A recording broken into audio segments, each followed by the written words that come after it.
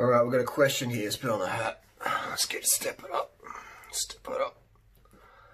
All right, we've got a question here. This is from my coaching group. If you want to join in my one-on-one coaching group, there's a group of people in there.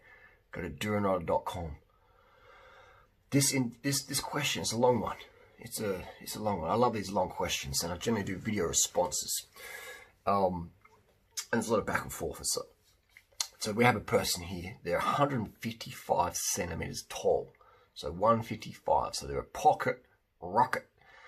At 155, that's a great height for a lot of sports. Good for cycling, good for running, good for gymnastics, good for a lot of things. This person's, I feel like my ideal weight is 46 to 47 kilos. Yeah, I could agree with that. They're currently about 52, which is very light as well. You said in your book I should aim for 10 grams of sugar per day, which is 520 grams for me. How do I measure that? Should I type stuff in the chronometer, or does it really matter? My current strategy is to put spoons of sugar randomly into my smoothies or my acid fruits and just eat until I don't want any more. And in the evening, cook myself some potatoes or rice or something and add a vegetable sauce, no oil, and I eat as much as I want. Plus, as of today, I started 1 hour cycling, which I plan to do every day from Monday to Friday. Plus, I drink a bunch of water, as you instruct in your book. Is a good strategy? Blah, blah, blah. This is great. This person's on point. Luckily for them, they have a background in sport. I used to play semi-pro soccer, so they've got a running background, which is fantastic. You know, this whole lifestyle, not this lifestyle, but the healthy lifestyle, which is this lifestyle, is so much easier if you do have an athletic background, because we know that you need to be fit to be healthy. You can't be healthy and have no fitness. At the same time, fitness doesn't guarantee health, but you can't be healthy unless you're fit. Does that sound like a bit of a contradiction? We'll go deep into that one later. An example would be, I could have a cat in a cage. Get a wild cat, put it in a cage. Just, feed it its wild diet, and then the cat's not really that healthy because it's not getting the exercise it needs to run around in circles in the cage. And then you have the wild cat, out in the bush eating its wild diet. And so that cat's fit and it's going to be healthier than the cat who's in the cage eating the good wild diet, but it can't do the exercise because it's just going crazy in the cage. So with humans, people are like, well, Harley, does this diet work if I'm not doing exercise, if I'm sedentary people? And it's like, well, you're that cat in the cage, man. Like, that cat in the cage ain't going to be healthy, is it? You know? It's not the cat in the cage isn't going to be as healthy as the wild cat. Simple as that. All right? Use any animal for example. So you put a human, where humans are incredibly athletic creatures. We thrive on a lot of athleticism. You know, walking, running, cycling, etc. Just moving. You know, moving our bodies. But unfortunately, we have this society about, oh, don't sweat, wear fashion clothing, you're a woman, shouldn't be sweating, you shouldn't have a red face, you shouldn't look ugly, you should close your mouth when you exercise and pretend you're not even straining because your boss sees you or your colleague sees you and look down because you're looking like you're stressing. You know, all this shit going on.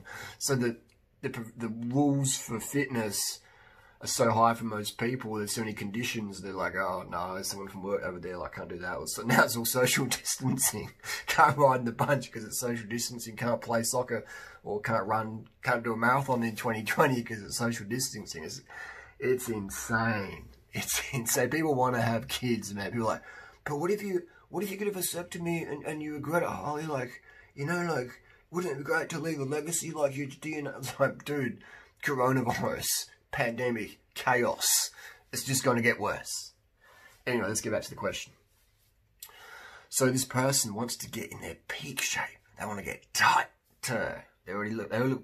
This person already looks in great shape. I think they look great. But they want to go to the next level. So to get that next level tightness in the body, you just need your next level of fitness. All right? This is what people just don't understand. They're like, the average person just follows someone on social media and they're like, oh, look like that. And then they go to the bicep curls in the gym. They're like, where's my muscles? Where's my muscles? They train with their mouth closed, like.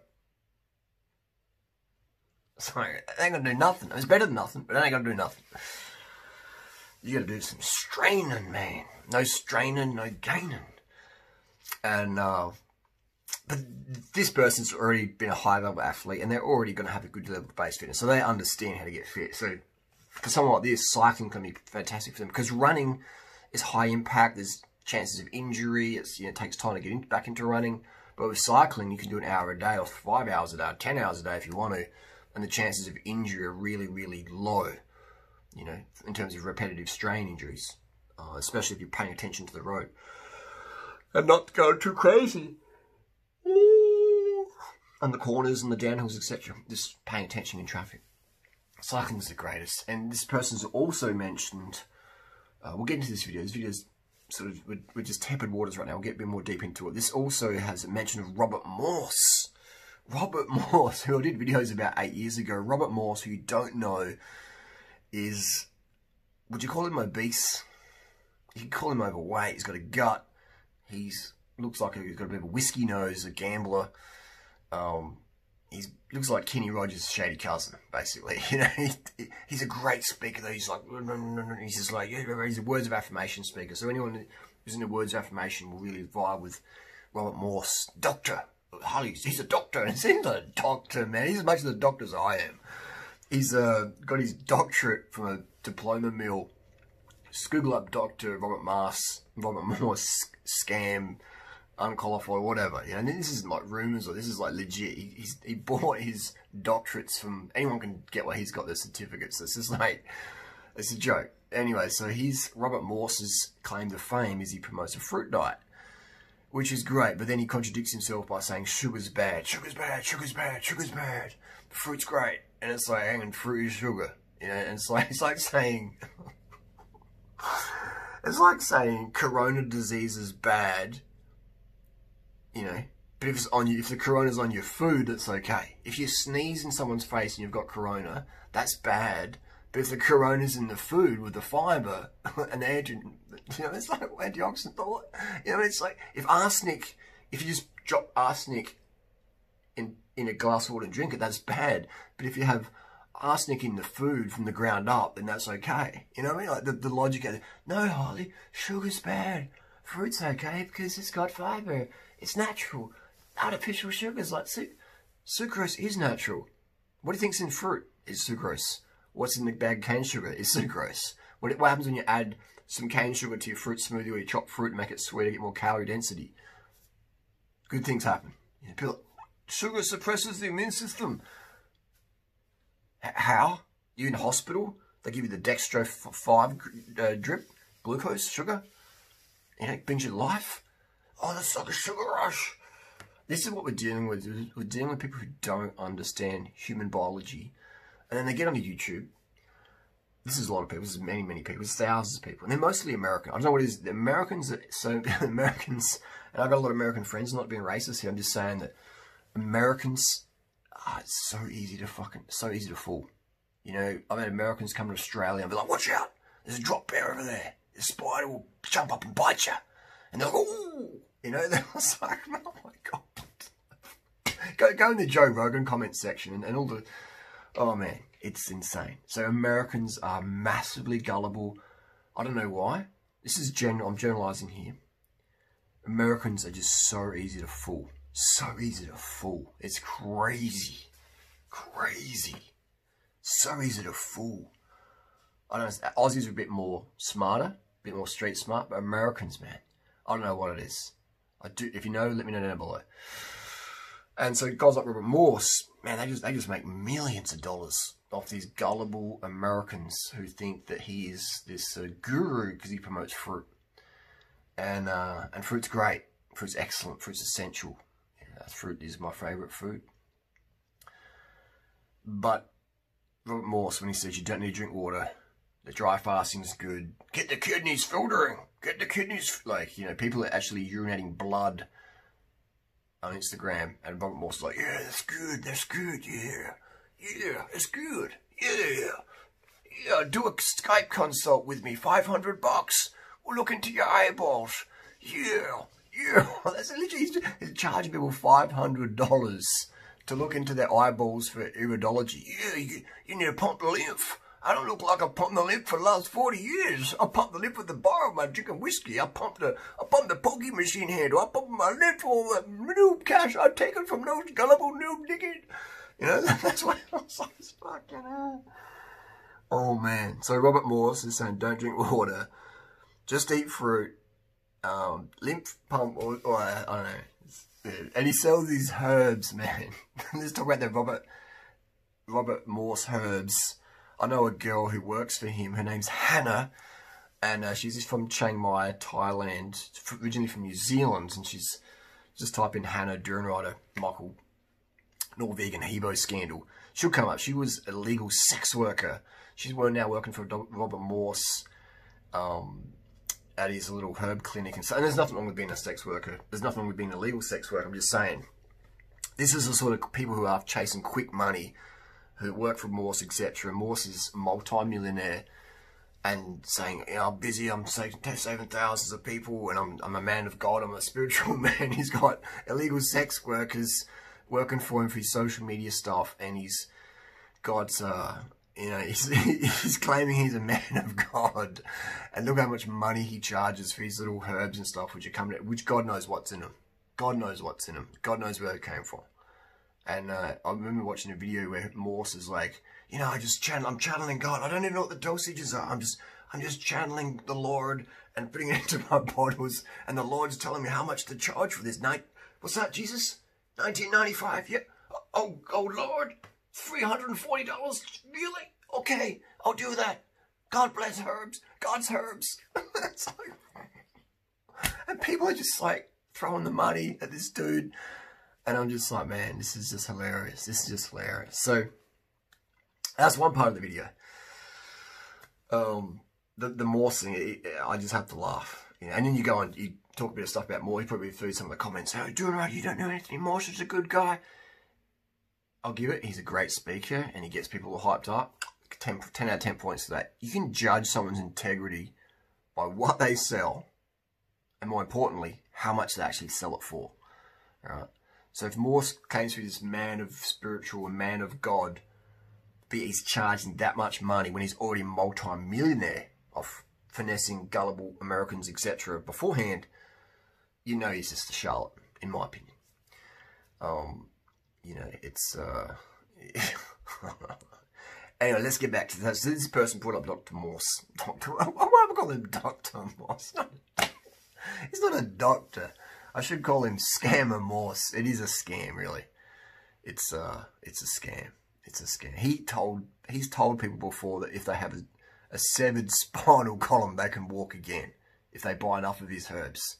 You know, that's dodgy, man. That's dodgy. And you know, there's one thing about being optimist, but there's one thing about scamming people and giving them false hope. You know, just to, hey, you spent $10,000. If we get the $20,000 program, I'm gonna channel. God, how much we charge this sucker over here? $50,000. God's willing. MasterCard or Visa. You know, so that's what we're dealing with. Anyway, it's how to get into the peak shape. Don't follow Dr. Morse. Said it again. I said it again. Don't follow Morse code, because Morse code looks like a fat, drunk Kentucky dude who's just rolled out of KFC. All right, so you can follow his thing, but it ain't gonna give you. If he can't get in shape himself, then he ain't gonna get you in shape either.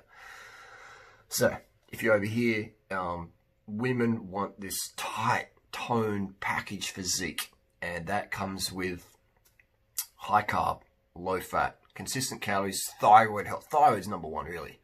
Because you can do all the training in the world. You can do all the dieting in the world, and caffeine and drugs and fasting and all that stuff, which fasting really just depletes your thyroid, makes it very sluggish, elevates your TSH, your thyroid stimulating hormone, because your T3 and T4 just drop out the floor because not enough carbohydrates, not enough calories, and then so your thyroid hormones, your TSH, thyroid stimulating hormone from your pituitary gets stimulated.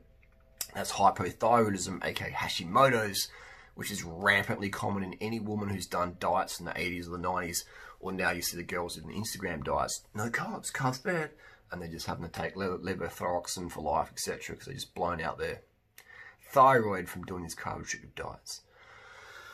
And that's not what we want to go for, is it? And so yeah, thyroid's everything. You gotta have a thyroid horse. But I see the pictures of this lady. Looks like she got pretty good thyroid function. Because it looks like she hasn't done any water fasting or juice fasting, etc. Juice fasting and water fasting are the worst things for a woman's body. If the goal of the woman is that tight-toned athletic physique like Natasha's got, etc. And then Natasha's never done a water fast, a juice fast, or whatever. People are like, she's only young, she doesn't need to do that. Well, there's people out there who would debate that and say, oh, she do that, it's 5G radiation, it's like heavy metals, you got to detox it out with a fast, and Morse's God's herbs, and all this nonsense. And then the people who never really get results. Recently, there was a breatharian guy, quote me if I'm wrong, shot his dad dead. Now, we don't know the full context of the story. It could have been a justified shooting, it could have not have been, it could have been a total psychosis meltdown. But just a few days ago, there was a doctor, I said it again, there was a scammer Morse devotee who shot dead his dad. I think it was in Florida. We'll get some more information on that. So we don't know the full context yet, all right? So I'm not trying to do a media thing. I was shot dead. But that's what's happened. And now we've got to get the context behind that. Was it justified? Was it self-defense? Or was it just an undercarb meltdown? We'll find out. But, so you got that. That's the world I don't like. I no longer hang in. That spiritual woo-woo, fasting, breatharianism, juice fasting, detox, Morse is a legend, namaste. That sort of reality is like, okay, you stay over there. You crazies, stay over in that little corner. Be good. I'm more into this, pragmatic reality where you're really getting results. You spend as little money as possible. You're eating rice, you're eating your sugars, you're eating a lot of fruit. You're riding your bike, you're helping the environment, you're getting stuff done. Versus sitting in the lotus position, hiding it for anorexia or whatever, It's crazy. It's crazy. There's this girl on Instagram, I think it's fasting with Alice in Wonderland or something. Clearly got some EDs going on there and just using fasting to hide that. And baiting myself and Freely on Instagram the other day for hashtag and Royal 4, etc. trying to say it doesn't work. So, well, the photos you're using is from a dry fast. And this is how desperate women are to lose weight. They're going to dry fast. That's like, and she put up some pictures in which you can see blood in the urine. And they're trying to claim that's detox. And I said, well, you should go and do some kidney tests to prove to us you don't have severe kidney damage. And they're like, I know my body, I don't need to do that. That's really irresponsible. And a few nurse and doctor friends of mine said, yeah, that girl's definitely urinating blood.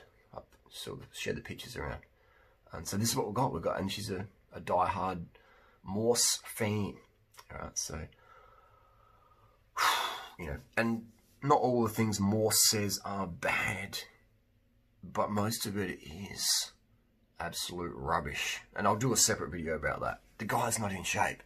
If your goal is to get in shape, don't listen to a guy who's not in shape, no matter how good of a speaker he is, no matter how many of this he does, or how many, he does, or he does, or he does, all right? That's just all little American scammer techniques, NLP. So my forte is definitely women's conditioning, and you see it in my girlfriends over the years, you see it in the people who've had weight loss over the years, or the careers I've built over the years. So my tip for this person is just lock on to what you're doing now, the carbs, the early nights, the caffeine free. Use music instead of caffeine. Right? Music's a far, far better vibe builder than caffeine ever will be. And so do those things, keep doing that. And what else can we answer more questions on that one? If it answered basically this person just wants to look even better, even hotter. Another one is, can I achieve that level of healing with added sugars? So this is where we get into this detox world as well. This detox. I'm gonna detox. And that's really often just this guise for anorexia, or can slip into that. Because maybe you're not anorexic. This might be about me. I was like that. I was like a detox, gonna be pure and be better on the bike and be fast. All this. So I started sort of restricting different types of food groups and stuff like that. and just eating fruit. And then it's like, I'm just going to eat organic fruit. I'm like, just going to eat local fruit. I'm just going to eat like tree ripe and local fruit. And eventually I was my ability to get enough calories was just non-existent. I was like withering away. And some people are like, yeah, that's good, you got really skinny, yeah. But my performance was just like, you know, and it wasn't working good. You know, my relationship was starting to feel down. I'm just like, what am I doing? I remember riding on the flat road, getting dropped at 250 watts. And I'm like, this ain't good. This isn't performance. This isn't health, you know. And so I started adding in the dates. I started adding in more bananas, the hybrid fruits, the bad fruits. And my performance went up. And I started adding in some rice and some oats. And performance went, and then I started adding refined sugar, and performance went right up. And everything went better. My digestion was, everything was just better, you know. And the more you can train, the more you can detox, you know, because you're breathing so much, you're eliminating through your lungs. So if you're really into detox, and you really got to be into training, you know, don't be into like sitting down doing nothing. Water fasting's not detox, right? Training, breathing in thousands of liters of oxygen, that's detox. It takes 3 kilos of oxygen to burn 1 kilo of fat. So the more you're breathing, riding your bike for commuting transport, the more you're breathing oxygen, the more fat you're burning. So you'll come to a point where you're too lean and you need to back off the training, all right? Increase your fats, simple as that.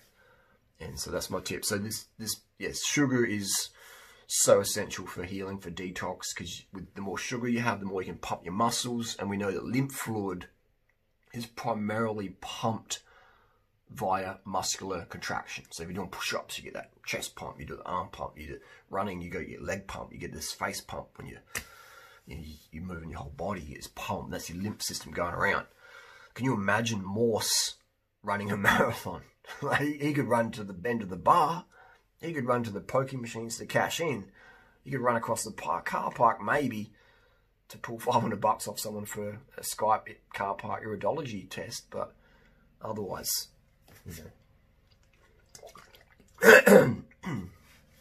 crazy. Don't drink water, kids. Don't drink water at all. Far out. This is the worst advice ever. And now the question is, most of my clients are not in it for weight loss, but more to reverse some serious stuff, heart disease, etc. Yeah, and they'll get the benefits. Look up the Kempner Rice diet. Kempner Rice diet was designed to reverse heart conditions, type 2 diabetes. The Kempner Rice diet was sugar, white refined sugar, white rice, fruit, and fruit juice. You know, that was it. And all these patients had kidney issues, so it wasn't even any salt allowed. I do recommend salt, unless you do have some kidney issues or some blood pressure issues. But blood pressure issues will drop very quickly on my lifestyle within a number of days. Your blood pressure will go from high hypertension to down to normal, you know, to good healthy blood pressure, and that's just what's going to happen. Yeah, that's what's going to happen. So, and let's talk about mucus. I was coughing some mucus. That definitely could be many things. The mucus could be wax from the fruit. It could be pesticides in the fruit. There could be some canned spam back in 1986 we ate. It could be, we don't know. No one knows that. No one knows the exact cause of the mucus. Someone's like, hey, you got mucus. I was like, if you speak a lot, if you move a lot, you produce more mucus. Is that deep level, 10th level detox? Who knows? I know supplements sell a lot. Morse, like, yeah, that's detox. You need the tinctures. Get the tinctures. We've got a special on this week. God, what was that? Jenny, you need the tinctures. How many packets? Of 6 months supply, Jenny. MasterCard or Visa. God. Oh, PayPal. PayPal we prefer. You know. So the mucus is always going to come in and out. You know.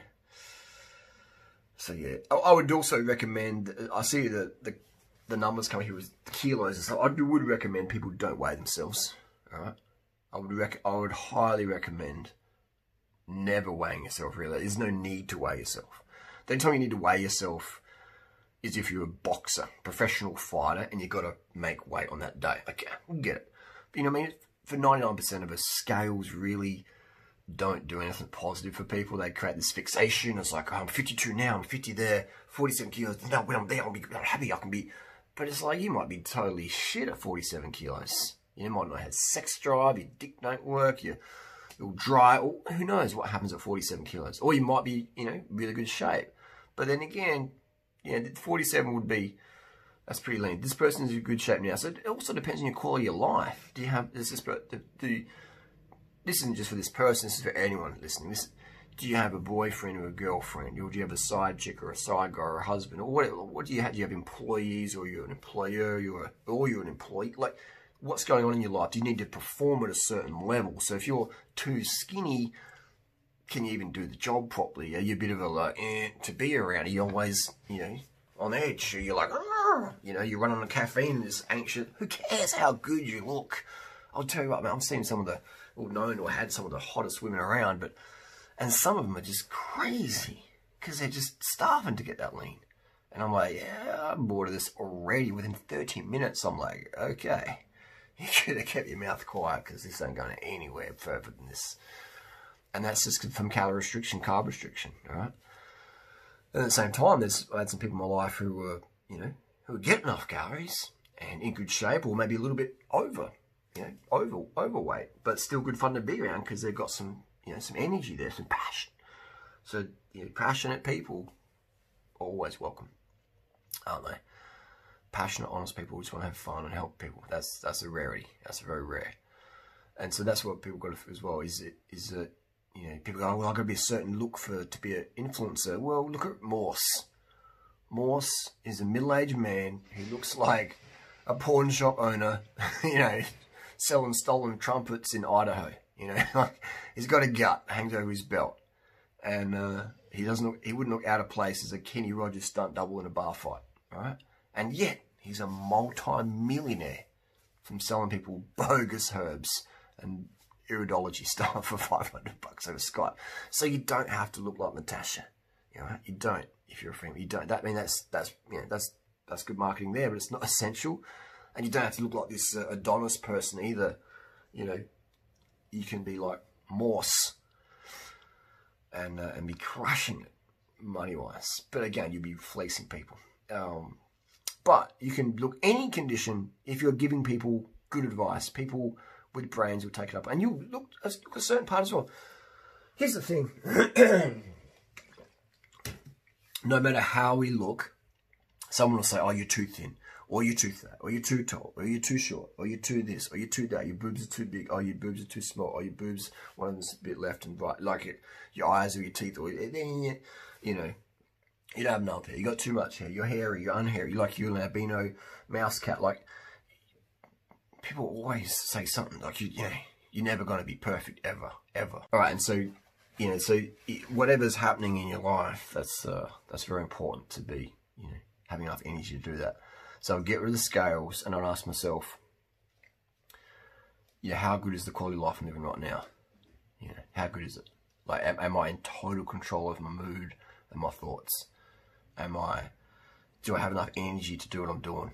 Am I missing out in life because I'm listening to scammers and charlatans who say sugar's bad, or fruit's bad, or rice is bad, or people, they might not even be a scam or charlatan. They might genuinely believe that sugar's bad, that fruit's bad, that white rice is bad. The water's bad. They might genuinely believe that. They're just a noob. They're passionate, and they don't do this, they might just be totally nice people, but just totally misinformed. And these people just miss out massively in life. And if you're going to follow their advice, you're also going to miss out massively, because you'll be walking down the wrong street. All right, a bad street with a bad ending versus this street, the right street. Fitness, health, vitality, emotional control, vibrancy, energy, passion, persistence, purpose in life, saving money, eco, not getting scammed and finessed by old Uncle Ed. Don't go home today. You know, can you imagine me getting scammed? When was the last time I got scammed? Probably in 2005 when I bought Dave Wolf's raw chocolate. Actually, I got scammed when I bought a S-Works Epic. Anyway, that's bikes. That's still a different story. But, you know, like, scam, you know. Lifestyle scammed. Far out, man. Dry fasting. Fruit-only diet with fear of everything else. No water. Destruction of fitness. Detox happens when you're fit, and detox happens all the time. Whether you're unfit as well, but peak detox, getting into fitness, low-fat diet, lots of water. So you're pissing clear for 2 or 3 hours, going to bed early, emotional poise, hanging out with people that lift you up, or self-isolating if you can't find those people. That's where real health is, and real performance is, and real aesthetic is, and real life passion is. So hopefully this video is helpful. If not, give a thumbs down. If you do find it helpful, give a thumbs up. Let's do a follow-on. Let's follow on from this. You know, this conversation never ends. People are like, Harley, teach us something new. This is the same stuff I was saying back in 2008, in 2003. It's just, it doesn't change. Maybe my formative approach changes, but the fundamentals just high carb, low fat, vegan, water, cycling, walking, nature, sunshine, early nights, breathing, avoiding the avoiding the piano sellers from Montana, you know, just whatever. Anyway, we'll see you next video.